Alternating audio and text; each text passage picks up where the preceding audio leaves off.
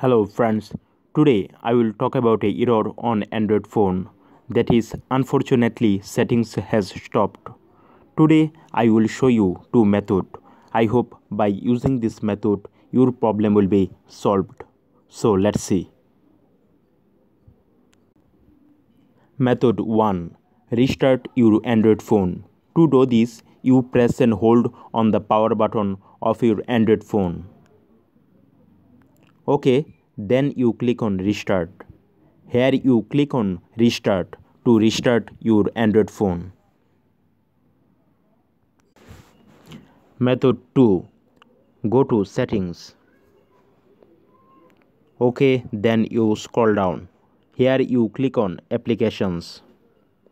Here you click on Application Manager. Then you sweep the display to left side and go to Wall. Now you scroll down and go to Settings.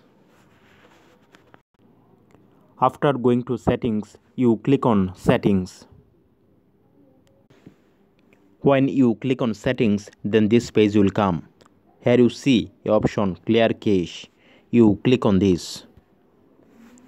OK, done. I hope by using this method your problem will be solved. Thank you very much for watching this video. If you like this video, please share this video and subscribe my channel. Thank you very much.